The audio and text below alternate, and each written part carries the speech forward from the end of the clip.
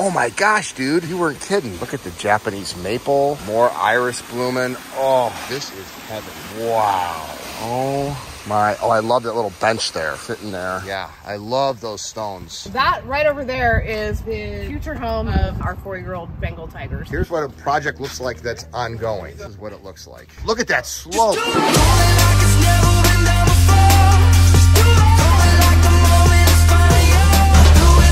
Welcome to living the Aquascape lifestyle. Look at that drilled rock. That is so unique. I love that stone. Wow, look at the size of these rocks. Oh, and the iris are blooming. Nice. Okay, believe it or not, this is somebody's house. Very famous. Not allowed to say whose house, but I am checking out their water feature. Look at those beautiful Louisiana iris. Yellow and purple. Oh, I am jealous. And look at that waterfall. How old is this, Steve? I built this, I think, 2008, 2009. So this has been rotting for 13, 14 years, huh? Wow, very nice. Oh my gosh, dude, you weren't kidding. Look at the Japanese maple, more iris blooming. Oh, this is heaven. Wow. Oh my, oh, I love that little bench there, sitting there. Steve, some of these rocks are gigantic. Look at the size of that boulder down there. And that's just sitting on the liner? Yep. Wow, that's gotta be a 10-ton rock.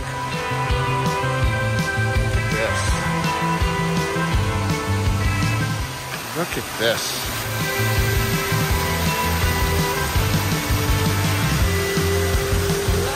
Wow. This is gorgeous. This is someone's house. Love the log. They're going to be opening up soon.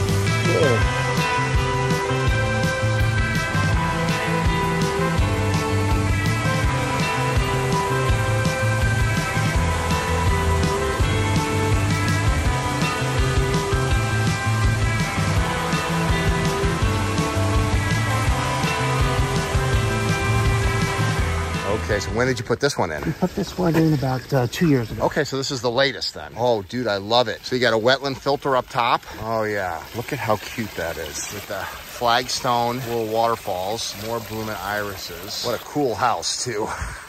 That is cool. Got the lilies. Look at this walkway across here. That's neat. Come on across. Yeah, I love those stones. Got the skimmer right here. Looks like somebody dug something up. Yeah. There's the skimmer. And look at that. Wow. Right at the entrance to this spectacular house.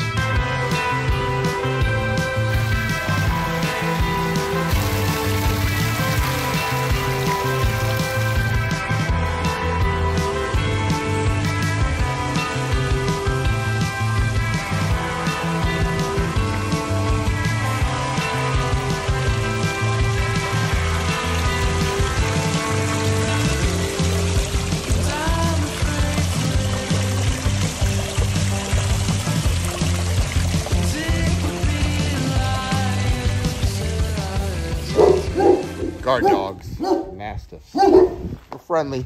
But wait, there's more. So he's from Minnesota. He wanted a little creek. So plants have taken over a little bit. Look at this. Holy cow. I have no idea what all these plants look, but it looks like something straight out of Dr. Seuss. Little bench here overlooking the ocean. How nice is that? Pacific Ocean with the sound of water behind you. Waterfalls up there. And then an overgrown creek with I don't know, some sort of a wagon, a really cool old wagon. And more, just keep going. But wait, there's more. Oh, another creek. Look at this. What kind of plant is this? This is called Cousinet. So how long ago did you put this in? 6-7 years ago. It's a variable speed pump, and for some reason the pump is not flowing. But well, it's not going as fast, but it's... So this is like a oh, yeah. harmless waterfall that goes down there. Oh, man, and all these benches to enjoy it through by that sound.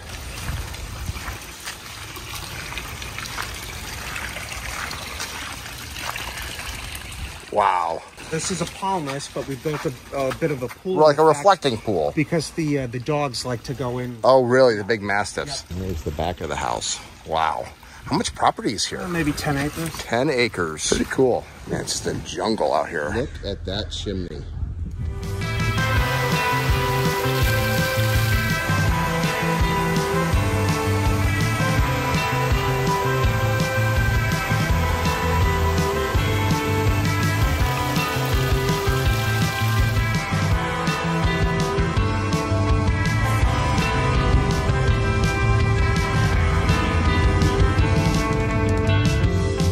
So this was an unexpected stop, huh? So at the Wildlife Learning Center, where I did the enclosure for the eagles, his wife actually is a vet over here at the zoo. So we're going to come visit the view and maybe see if we can talk about some animal water features. The exotic animal training and management. Pretty interesting. Looks like a nice place. Wow. All right, let's check it out. Always an adventure. Why does it feel like we're entering Jurassic Park? Right. Hi, Maura. Hi.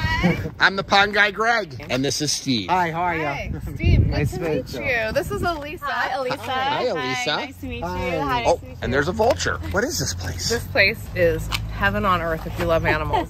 Awesome. That sounds good to us. It is the home, it's America's Teaching Zoo is the name of the zoo. It is the home of the Exotic Animal Training and Management Program. So it is the only major in the country where students can come and get 2 years experience on the zoo and in the classroom learning how to care for exotic animals. That is so cool. You know, you were in the presence of a movie star too. Puppy was in the movie Airplane.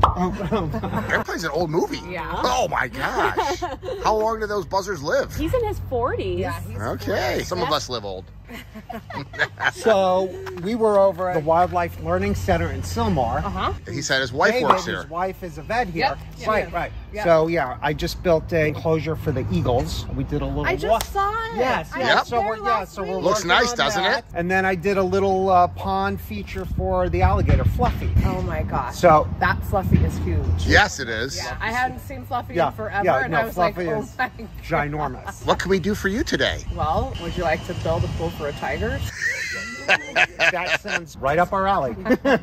Well, I need to know more about you. That's why Elisa's here. That right over there is the future home of Neil and Karma, our 4-year-old Bengal tigers. We have been working on this project. We broke ground in November. Its estimated completion is early fall. It is going to be a magnificent exhibit that incorporates 2 enclosures connected by a bridge. The tigers will be able to walk over and guests can walk under. We're going to keep a very large tree in the exhibit, and our dream is to have a beautiful rock pool, and that's already in the plans. Well, you've met The pond guy you've met and the pond guy and Steve, who I live right in the area, No. and that's what we do. and you are the pond. What is it? What's your new Maybe the nickname? prince, the pond prince, or the Zen master. The Zen Master. Steve the Zen master. I love it. Let's go check it out. How big of an area is this? So this is it. It's that and that. And how many tigers are going to go in here? 2. That's nice. Yeah, so looking at the plans now. So what's that structure going to be? That's Exhibit A. And so the bridge that will connect these 2 exhibits will go right over this walkway. And where were you thinking about the water feature? Right behind that pile. Right by the tree there. Where the pile of dirt is. Scoop of chocolate, scoop of vanilla. Scoop of chocolate, scoop of vanilla. Don't waste my time.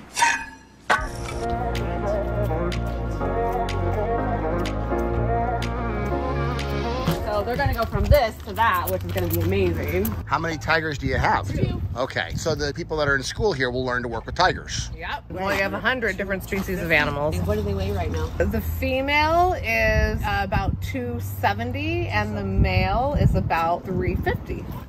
Oh, yeah, we need to redo it. We got to redo this for sure. Oh, happy. He's not as happy as he could be. Although reptiles have very small brains and all they need is heat and a thing of water. But the challenge is that has to be drained, right? You have to drain that water, right? Yes, yeah. Yeah. The water feature that we built for Brian Barchak for RJ, his 3-legged alligator, he used to change the water weekly. It's now been 2 years without changing the water. Wow. So that's kind of, so for water conservation purposes. Yeah, it is on a filtration system. But we still do have to drop it and scrub it every once in a while. So when you put a wetland on that, you'd have to clean it out once a year, even with an alligator in it. I just would like it to look a little more natural. Yeah, that's the thing. We can get it to look really beautiful. And So a lot of bureaucracy and red tape. There was already somebody that was going to do a water feature over there, so we may or may not do a water feature. But the problem and the challenge that we have is the guys that are going to do the water feature don't do water features. It's the afterthought. They do fake rock, artificial rock, which is okay, but we want a low maintenance, beautiful ecosystem water feature. So we might start with the gator pond over the here. gator cleaner pond over here, and then we'll see if they can get through the bureaucracy of a state-run organization to let us do something over there. But this is not about making money for me. It's about the welfare of the animals. It's about having fun, which is what I love. Working with certified Aquascape contractors, we could put an event on here and do something. So you just might see a future build coming up, led by Steve Sandalis with Ed the Pond Professor over here at a pretty cool teaching college that we had no idea even existed. Hey guys, so Steve said he does most of the work and you guys help out a little bit. Check out these guys. This is my son right here. This is Junie, my son. Wait, 13 years, right? You've been with Steve? 16. 16 years? 16 years. Holy cow. When I started growing this.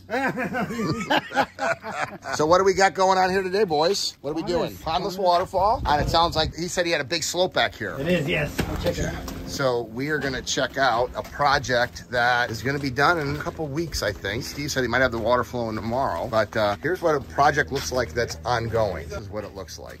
Another small backyard. Wow. How you doing?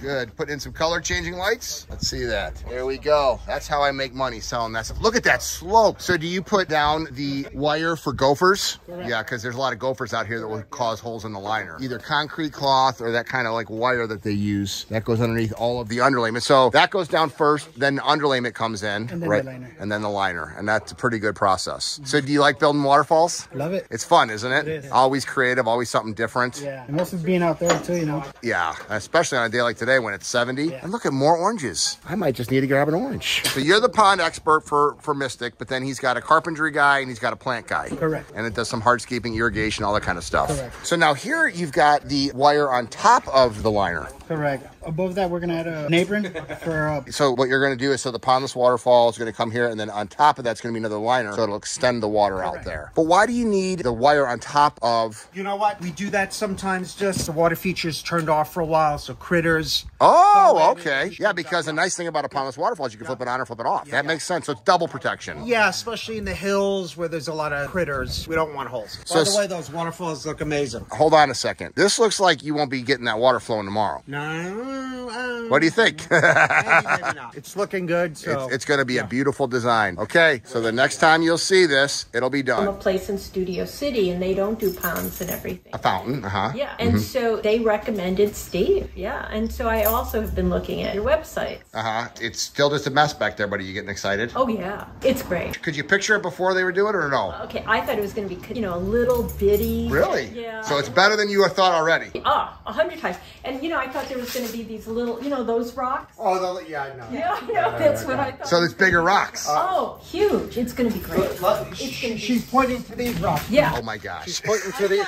It's going to be that. Not even that. I thought it was going to be like. Yeah, they're like 10 times that Which size. we're going to, we'll incorporate those. Yeah. So it's always a leap of faith when somebody gets a water feature. Each one is a unique work of art, one-of-a-kind custom creation, but the process to build it when you're a certified contractor remains the same. A lot of people don't have the vision because they don't do this every single day. But we do. This is our jobs. This is what we do as certified Aquascape contractors. If you're interested in finding a CAC that can do something as spectacular as this, check out the link below to find a CAC by you, and you too can start living the Aquascape lifestyle. I love my job.